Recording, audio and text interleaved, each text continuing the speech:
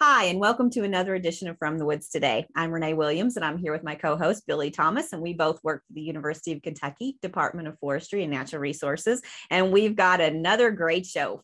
We do. On a nice, warm, steamy day here in Kentucky, we're going to bring you some great forestry and wildlife educational stuff. We got Dr. Matt Springer is going to be talking about vultures, kind of continuing some of the work that they've got ongoing. We got Laurie Thomas talking about the ever popular tree of the week. And this one is not only a cool tree, but it's also a food source, Renee. So we'll learn more about that. And then we're going to be talking about the nurseries, the Kentucky Division of Forestry Nurseries. We have Dr. Laura Wald, who's been working very closely with the nurseries over the last few years. She's going to be talking about what's going on with them and putting in a plug for getting your tree seedling orders in. So another great show. Thank you all for being with us. If you're on Zoom, you can use the chat pod to interact with us. And if you're on Facebook Live, please use the comment section and we'll respond appropriately. But glad to be here, Renee. Definitely. And let's go ahead and get started. And we're going to bring on Dr. Matt Springer to talk a little bit about vultures, because there's a lot of media attention here lately. I noticed USA Today had some media issues, I guess, with vultures and some problems. And they were trying to fill the voids on what's actually going on with that species. And that's what Dr. Springer is doing, right? Yeah, pretty much. And yeah, they had a news article last week in USA Today discussing some of the negative impacts vultures are having with our producers on cattle, and slightly mentioning some of the research that's ongoing that we are a part of here at UK. But yeah, so I just wanted to give an update on some of the work that we have ongoing here that a couple months ago I asked for some help on.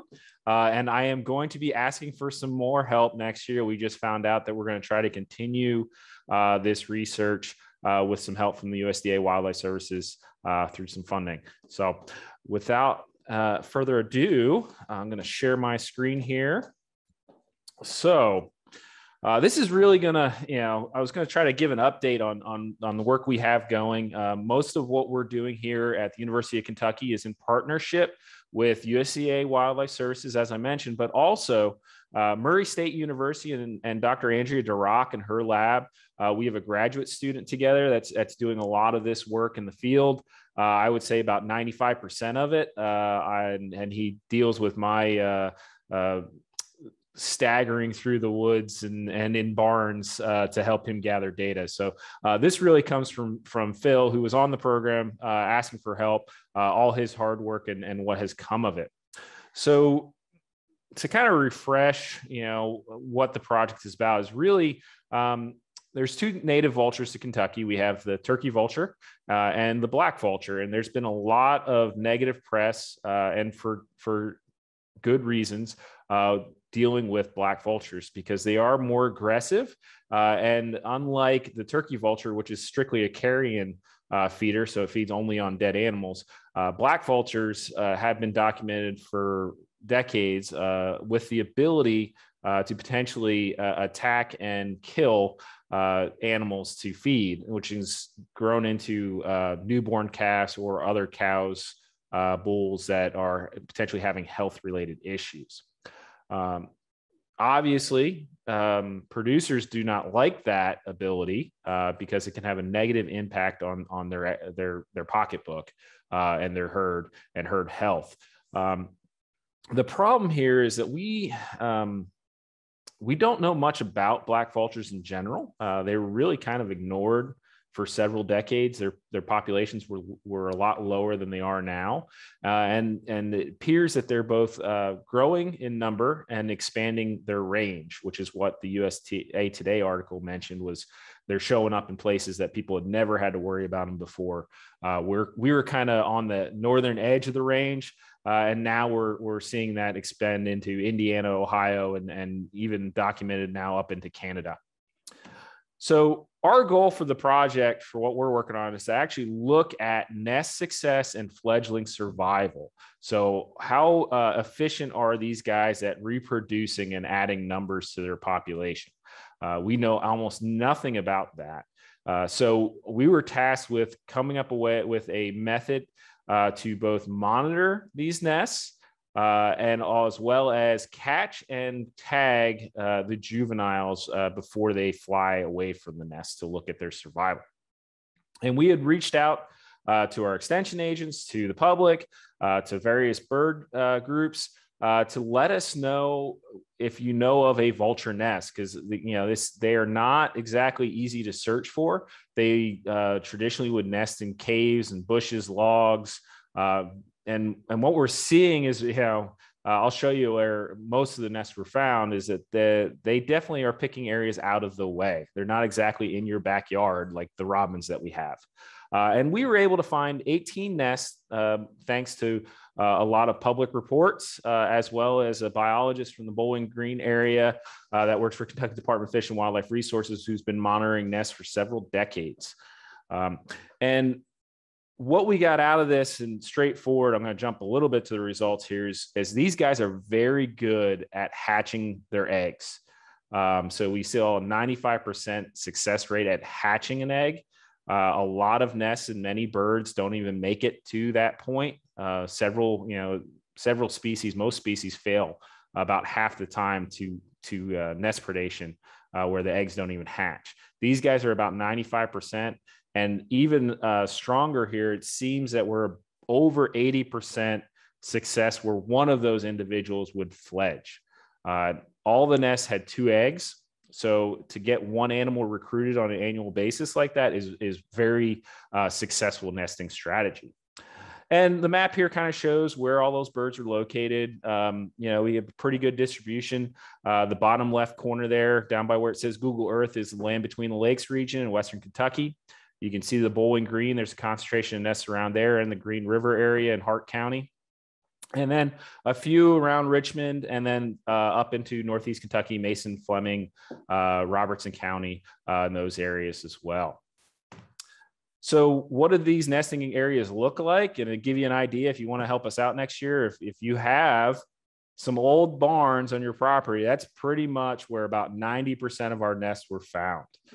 These birds like old human dwellings, whether that be barns. We also had a couple abandoned houses or cabins that had nests in them. They definitely were using these locations. They felt secure in these locations, even despite other occupants that were around.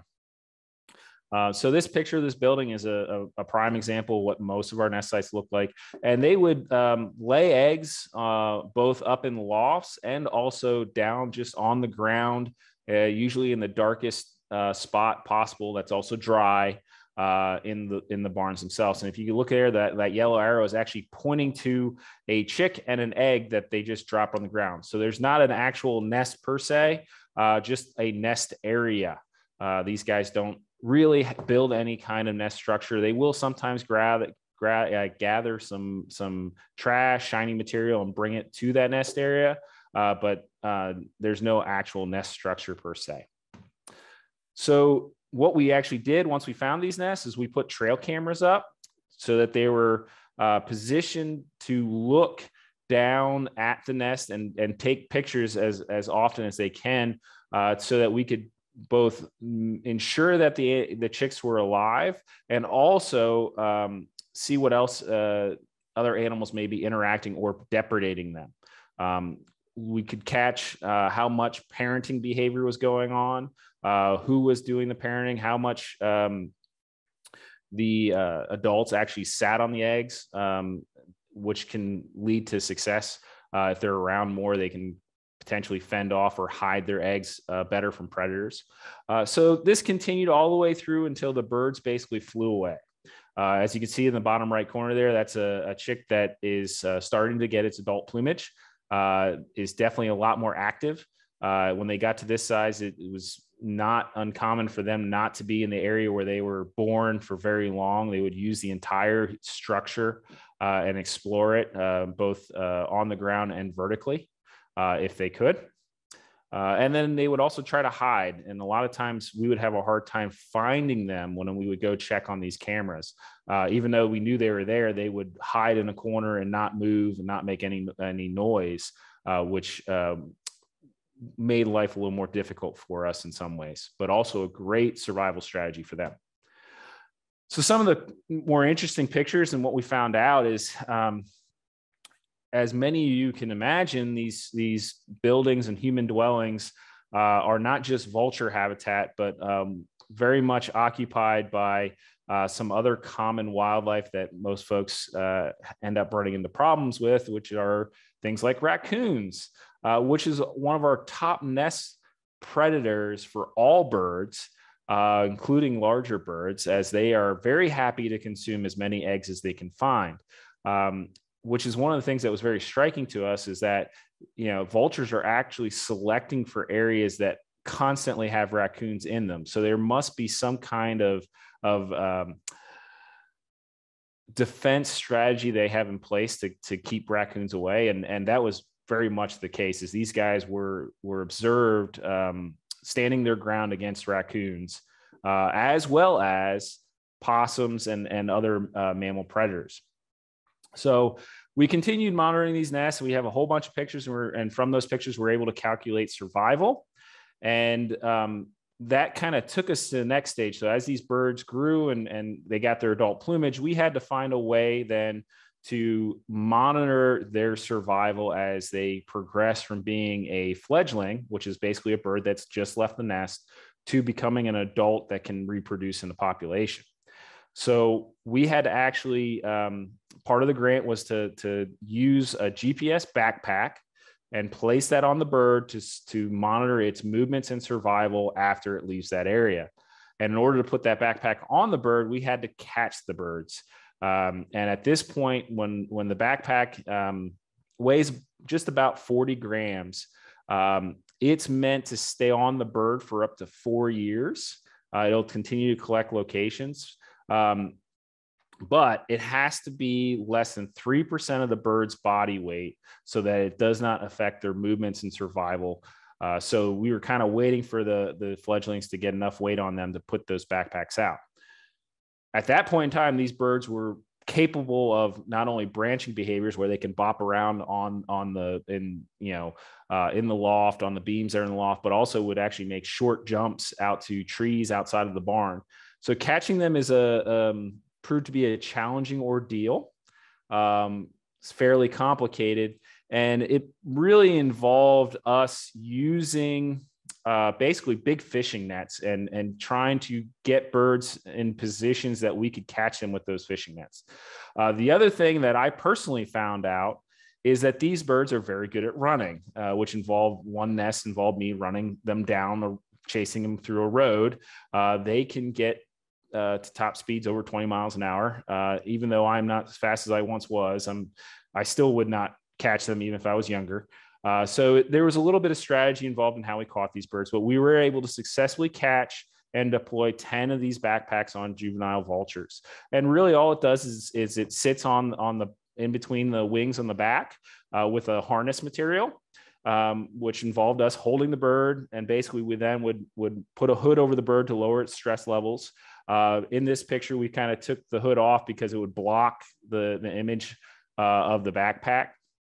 So otherwise the bird would have been hooded and unseen. But someone would have to restrain the bird while 2 or 3 other people worked to put that backpack together. Once the backpack was on, which took about 2 to 3 minutes, we then took that bird and placed it back into the nest location. And usually the birds were more than happy to go running away from us as quick as possible.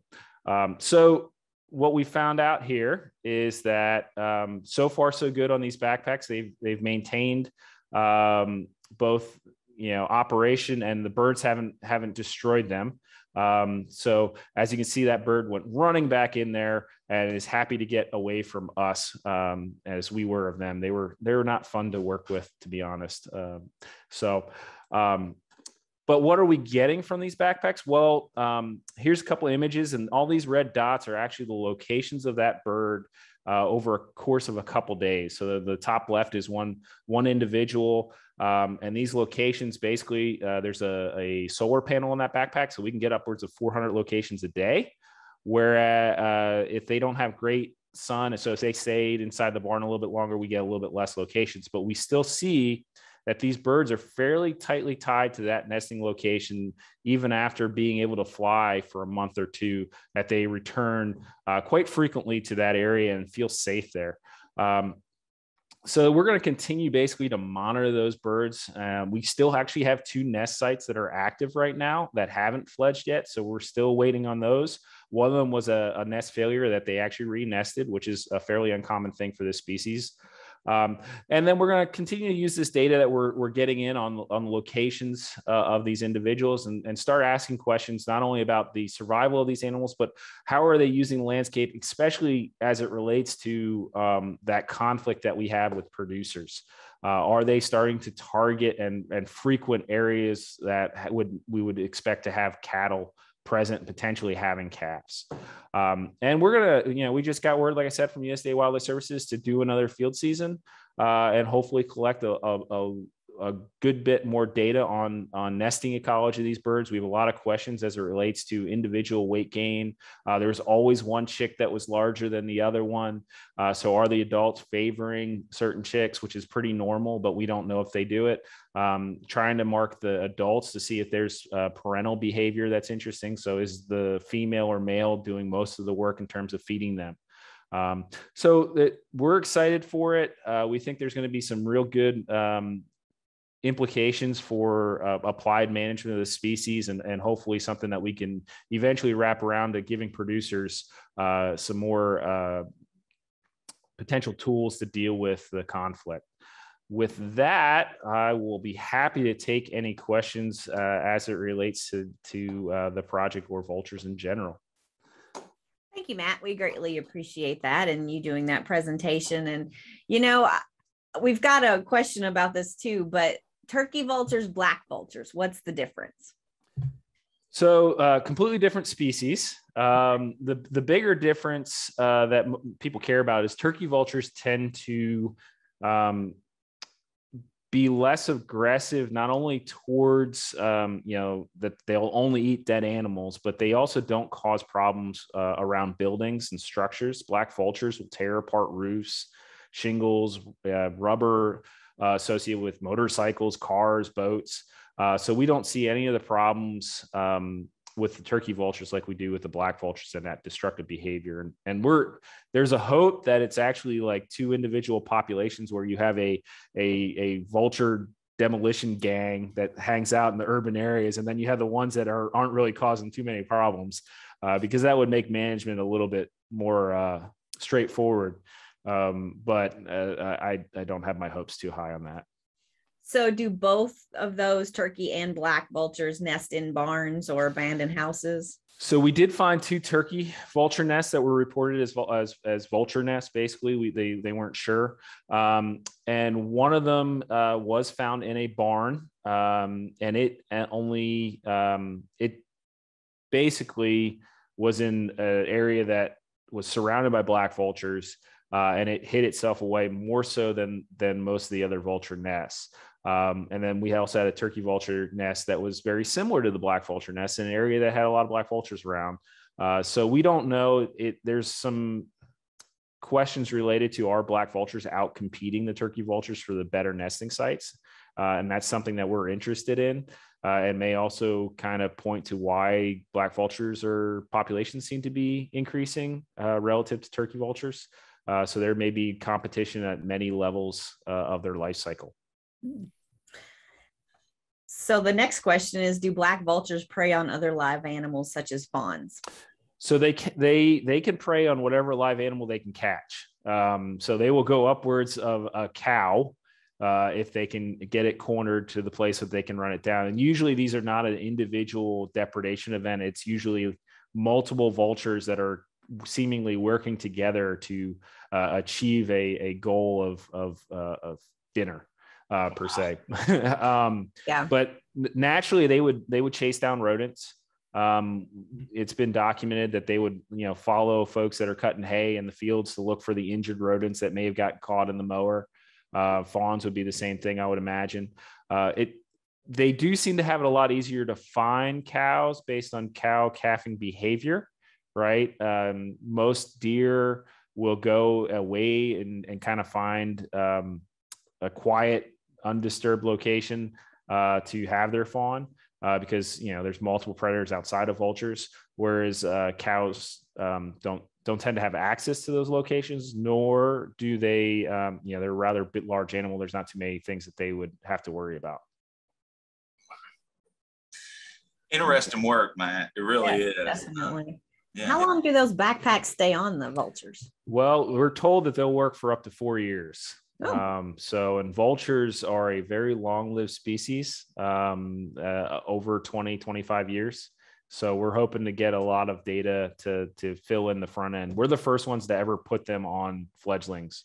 Purdue's got a few on adults, but we're the first ones to ever put backpacks on black vulture chicks, basically. So it's all new. Yeah, which is it's fun. I was going to say, hopefully their buddies don't pick the packs off of each other. I lost some sleep over that one, Billy. I'm not going to lie. So far, so good. Well, you're on the cutting edge of science here, Matt. So really neat. So we'll definitely have you back for an update on that in about a year. Yeah, sounds good. Certainly of interest to a lot, especially in our agricultural community. So thank you very much. Thank you very much. Yeah. Very cool. All right. Well, away from vultures. Right. And tree of the week, Lori, thank you for joining us again. Hey, how's everybody doing? Doing well. So this week I picked a very tasty tree. It's one that I really love because pecans are probably my favorite nut. It is a member of the hickory family, and it natively is really only found in the far western part of our state, but it's been planted all across the state because people like pecans. So they'll plant them, and if they have a large enough site or landscape, they'll plant one of those because it is a big tree. So here, learn a little bit about pecan. Wonderful. I'm Laurie Thomas with the University of Kentucky Forestry and Natural Resources Extension, and I'm here with the tree of the week, the pecan. Pecan, Carya illinosis, is one of the better-known hickories. It is one of 6 hickories found in Kentucky. Pecan is also called sweet pecan, pecan hickory, and soft-shelled hickory. It is a large, long-lived, deciduous tree. Trees typically grow 100 to 150 feet tall and up to 6 to 7 feet in diameter. It has a large, irregular crown with ascending branches. Pecans are grown commercially in the southern states, and it is the most important nut species native to the United States, and there are numerous varieties and cultivars of this species. Pecan is also an excellent multi-purpose tree for the right home landscape, since it provides a delicious source of edible nuts for both humans and wildlife. Pecan's natural range is in the lower Mississippi Valley and extends west into eastern Kansas and central Texas and south into northern Mexico. It is only found in the far western part of Kentucky. Pecan grows on well-drained loam soils. It does not typically grow in soils that are subjected to prolonged flooding. Its best growth is on riverfront ridges and well-drained flats. Pecan is shade intolerant, in fact the least shade tolerant of the hickories and the fastest growing. Pecan is a deciduous tree with relatively large pinnately compound leaves. They are described as pinnate because a row of leaflets forms on either side of the leaf stem called a rachis. They are similar to a feather. The leaves are alternately arranged on the stem, about 12 to 18 inches long, with 9 to 15 curved leaflets that have finely serrated margins. The leaflets are typically but not always oppositely arranged on the rachis, and fall leaf color is a kind of a golden coppery yellow. This species is monoecious, which means a tree will have both male and female flowers. The male flowers are in 4 to 5 inch hanging yellow-green catkins, usually in groups of 2s or 3s. The female flowers usually occur singly or just a few at the end of the new growth on the branches. Flowers bloom in early spring and they are wind-pollinated. Pecan fruit is an egg or sphere-shaped nut about 1.5 to 2 inches long. The nuts are enclosed in a thin husk that dry at maturity and split away from the nut along 4 seams. The fruit is initially green and turns brown to black as it ripens in early fall. Trees begin seed production around 20 years in a natural setting, but can begin production at 2 to 4 years in some cultivated trees in plantations. Maximum seed-bearing age is about 300 years. Trees have good seed crops every 1 to 3 years, and the seeds are dispersed by water and animals and germinate the following spring. The bark is smooth on young trees. On mature trees, the bark is a light brown to brownish gray, and it's divided into interlacing, somewhat scaly ridges with narrow fissures.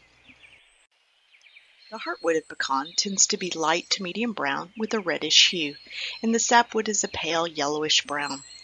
It is generally ring porous to semi-ring porous with large to very large early wood pores, that's the wood formed in the spring, in a single intermittent row, and medium to small late wood pores, wood that's formed later in the growing season.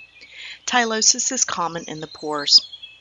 Pecan wood is considered non-durable to perishable regarding heartwood decay and is also susceptible to insect attack. Pecan is considered one of the hardest and strongest of woods native to the U.S., along with many other hickories. Pecan is an important wildlife tree where present in its range. The fruit provides food for a variety of wildlife, including woodpeckers, chickadees, cardinals, blue jays, pine and yellow-rumped warblers, fox, gray squirrel, and raccoons. White-tailed deer browse the foliage, and pecans also provide cover for birds and mammals in the oak hickory forests. Pecan is also the larval host tree for the Luna moth and the hickory horned devil. Like most adults of the giant silk moth family and the regal moth family, they do not feed and only live about a week. The wood of pecan is used for furniture, cabinetry, paneling, pallets, and veneer. The wood has a high thermal energy content when burned, so it's used for fuel wood and for smoking meats. Pecan is prized for its tasty nuts and is extensively grown in the South and abroad for nut production. The nuts are used in pies, cookies, candies, oils, and for snacking. The trees are also planted as an ornamental and can make an attractive landscape tree both visually and for wildlife where space permits, since it grows quite large. Like most nut-bearing trees, it has a well-developed taproot and can be difficult to transplant. The national champion pecan, as of 2021, is in the Isle of Wight in Virginia. It is 293 inches in circumference, 97 feet tall, with a 106-foot crown spread.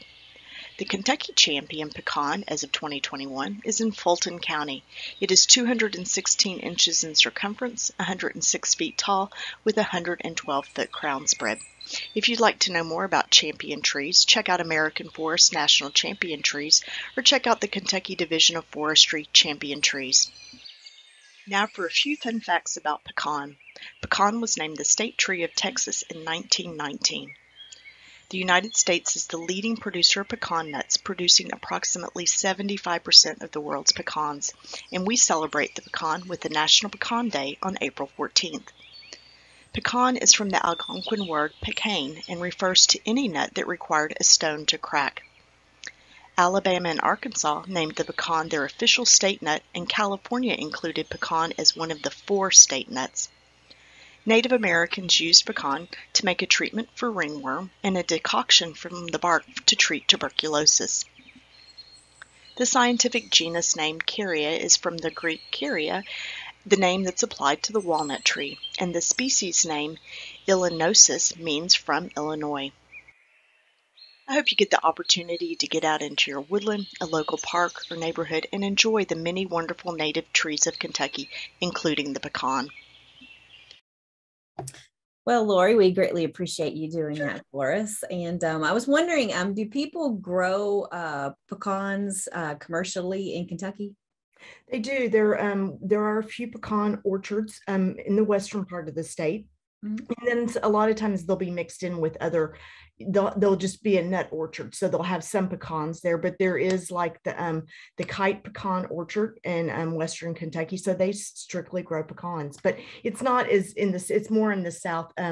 Georgia, Texas, and New Mexico are our top producers of pecans for the United States, but we do grow some here too. Oh, interesting. It's one of my favorite nuts. I love that. Oh, I know, it's good. I saw the praline pecans. I'm like, ooh, I buy those. I know. That looks good. I was like, man, I wish I had some right now. Yeah, thanks, Laurie. Yeah, I know, sorry. Making us hungry. I know.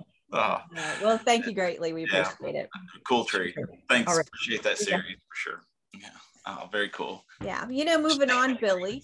Yeah, staying in the tree realm, but a lot of times, we hear woodland owners that say, well, I want to plant trees, but I don't know where to get seedlings from. I don't know what to do. And so we're going to try to help them with that. Yeah, we're certainly blessed to have a great Kentucky Division of Forestry, and Dr. Laura Dewall is with us today, and she works really closely with the nursery. So, Laura, what's going on? Hi, everybody. Charlie Saunders, who normally would do this segment for us, is busy with the state fair activities. So he sends us apologies and he hopes everyone will order seedlings. So I'm going to just give a little talk in his place about that to make sure everyone knows what to do and how you can get seedlings. Wonderful. All right. So in case folks don't know, the Kentucky Division of Forestry has 2 nurseries. I'll show you a map on the next slide. But one is the J.P. Rohde Nursery over on the western part of the state. And on the eastern side, we have the Morgan County Nursery.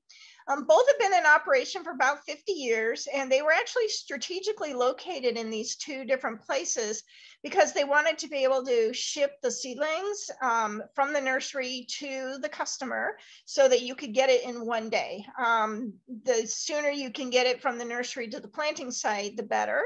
So that's why they, in addition to things like soils and stuff like that. I also want to give a shout out to the KDF Morgan County Nursery because they are partnering with the White Oak Genetics and Tree Improvement Program. And they are essentially growing all of the seedlings for the project for us. And so if it were not for their help, there's no way we could do the project. So I spent a lot of time out at Morgan County, but the John P. Rohde Nursery in the western part of the state is also lovely. The nurseries produce over 1 million seedlings per year, and they can offer as many as 50 different species. So sometimes the number of seedlings they have and the number of seedlings they have per species and the number of different species depends a little bit on the seed that they're able to obtain. And both nurseries are actually working on creating seed orchards for different species, which will help them grow more species on a regular basis.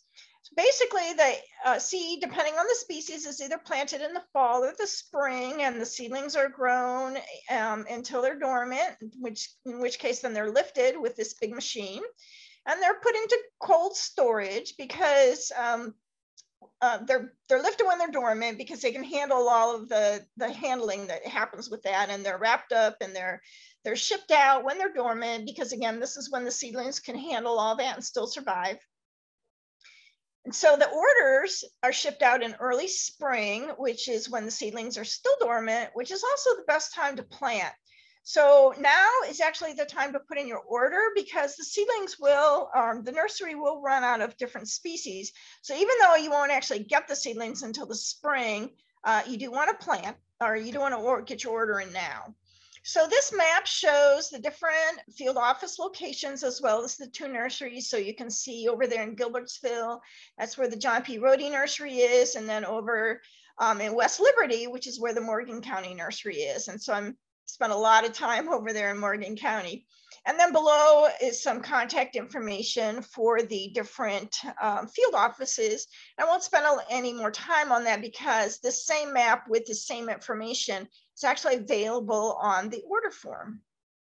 So where do you go to get information about the seedlings? So if you wanted to put in that entire URL, that's the yellow highlighted, that will take you directly there. And in a moment, I'll actually go to this website and show you. Or you can actually type in the next one, which is a little bit shorter, and then you can scroll down to the State Nursery and Seedlings link. Or if you can't remember that, you can actually go to the Energy and Environment Cabinet homepage, which is the division that the Forestry Division, the Kentucky Division of Forestry is in terms of the state government. But to be honest, I can never remember any of those. So I just go to my Google search engine and type in Kentucky Division of Forestry tree seedlings, and that'll pretty much take you right there. So once you get to the web page, we'll take a look at some things. One is the order form. they also have this really cool species descriptions and fact sheets that I think a lot of people are not aware of. And then they also have a really nice summary of planting instructions. So let's take a look at the order form first. Y'all are getting the very first look at this. This is actually not up on the website yet. It should be there by Monday for sure. And definitely by September 1st, which is when you can start placing these orders. So you guys are getting the first look at it. So September 1st is when you can start ordering. And I want to point out that you place your orders actually with the nearest local district office, not the nursery. So what happens is the orders come into the different field offices, and then they work with the two nurseries to figure out what's going to come from where. Okay. So the local offices can also answer questions. And if they don't know the answer to your question, they can, they'll talk to the nursery supervisors at the different nurseries. And that's Jason Powell at the Macon County Nursery or Joanna Davidson at the John P. Rhodey Nursery. And I want to point out that there is a cost to the seedling, but shipping is free. And again, the idea is once the seedlings are shipped from the nursery, you should be able to get them the very next day. So this is zoomed in on a part of the order form, and it shows the different species they have available. And again, they update this every year, which is why you can't just pull up an old order form. They'll pull the order form off as soon when ordering is done for the year. So it shows you all the different species they have available. And I want to point out that the species with the red asterisks or kind of orangish, whatever color that is, those are actually larger seedlings. And because they're larger, they cost more for KDF to ship. So they do cost a little bit more. But if you notice at the bottom, still, you know, you're looking at, if you have a bundle of 10, you know, you're looking at $4 per seedling, which is really, really inexpensive actually. And so if you think about all that's happened from when that seed was collected to being grown in the nursery and then shipped to you for free, it's actually really still a really good deal. I do want to point out the nurseries do run out of species that are in high demand. So for example, white oak is always in high demand and the nurseries always run out of white oak. So it's best to place your order now, and then that enables you to basically reserve the species that you want. So this is the back side of the order form. And again, if you're not sure where your branch office is located, it's got all the contact and information there. And so again, that's actually where you go to place your order. All right, so I'm going to, this is what the State Nursery and Tree Seedlings page looks like. And again, you can see here in the center where it says they're no longer taking orders, but that will change as soon as they post the new seedling link.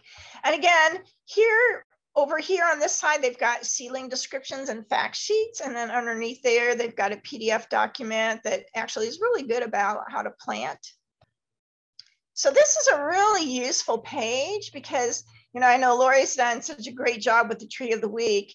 And so you can also, you know, so you can look at that, but then they've got these, for each seedling, it talks about what the seedling is. It gives you a picture of their leaf and their bark and what the seed looks like. So for hazel alder, for example, and again, they list basically these fact sheets are for all the species that the nursery actually has for sale. So if they don't have the particular species, it won't be listed here. So here's what a typical plant fact sheet would look like, and it just steps you through. So again, that's a great resource for you. So anyway, that's what it's all about. It's time to order your seedlings. I know it seems early to think about what you're doing in April of 2022, but this forces you to be a little bit organized, I guess. Yeah. Oh.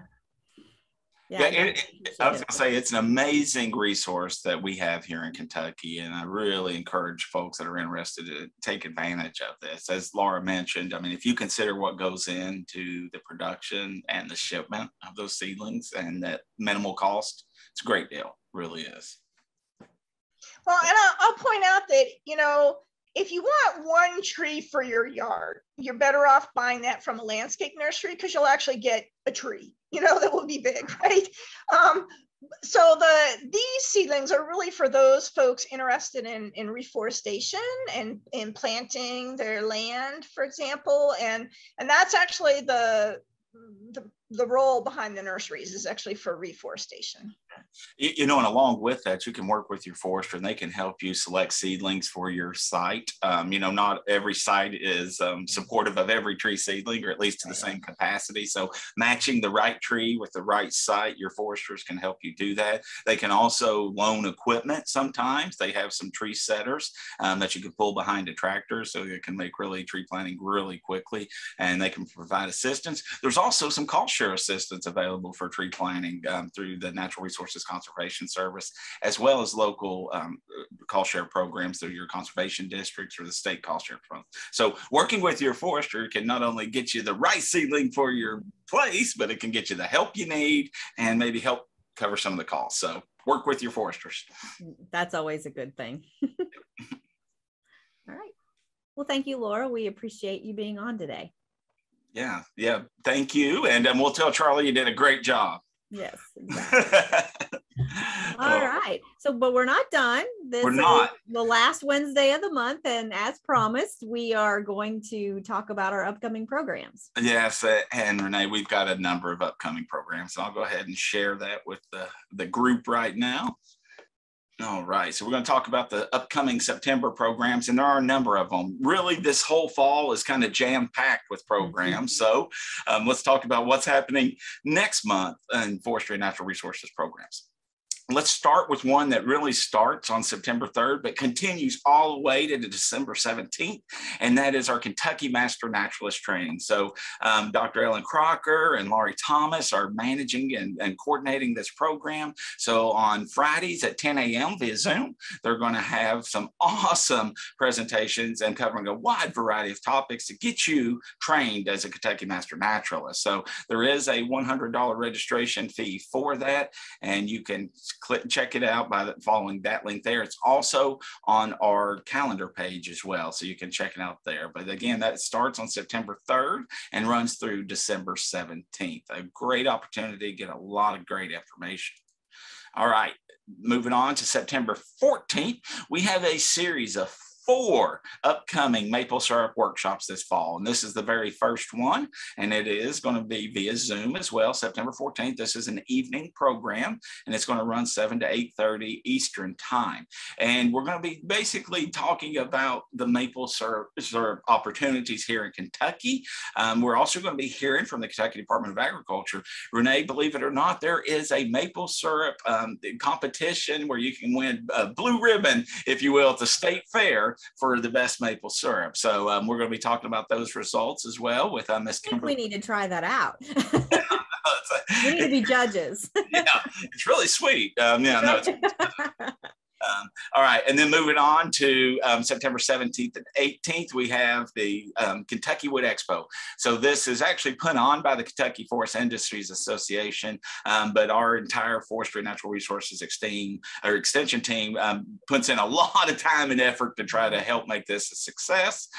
So join us there in Lexington. These programs run all day, basically 8 to 4:30 on Friday and Saturday. That's September 17th and 18th. So there's going to be a lot of really cool equipment there. There's going to be a lot of displays. They have craft materials. We have demonstrations. There's some logging, or not logging, but some like lumberjack competitions going on. So just a lot of stuff to see and do. Our very own Bobby Ammerman is going to be there, and you'll have a chance to make your very own cutting board as part of this program. So please join us at the Kentucky Wood Expo September 17th and 18th.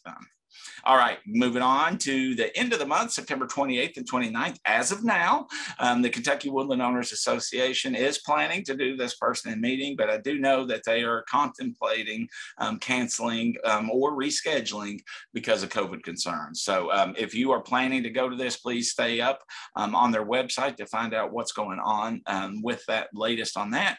But if it is happening, I strongly encourage you to think about joining this group or at least checking it out and attending their annual meeting so you'd see what they're doing, because they are doing a lot for woodland owners across the state. So that's a good opportunity. And a number of us are going to be down there, including Dr. Ellen Crocker, Dr. Jacob Mueller, as well as myself, trying to interact with that group if it happens. And then our series of the From the Woods Today, we've got another long month of 5 programs. So we're excited about that. We're going to start off September 1st with part 3 of Dr. Jacob Muller's Intrigue series. So we'll find out who he's talking to and what they're talking about forestry work here in Kentucky. And then we're going to have our Chad Nyman, our very own Chad Nyman, that is. We're going to be talking about small scale logging. And we just had our Woodland Owner short course at Robinson Forest, and they put on a great demonstration of some of that equipment that's available. So if you have an ATV or perhaps a tractor, there is some equipment that will allow you to move some logs around your property much more efficiently and a lot safer. So it's a chance to kind of learn about that. And then we're going to be having a show about the Wood Expo on the 15th of September. So you can kind of get a preview, if you will, of what you can see there on September 15th.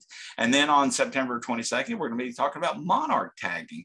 Believe it or not, they actually tag butterflies. So we'll learn how they do. Be interesting. I know. See how that's done. We saw Matt putting backpacks on vultures, so I guess you could put tags on butterflies. So we'll make sure you join us to see how that works out.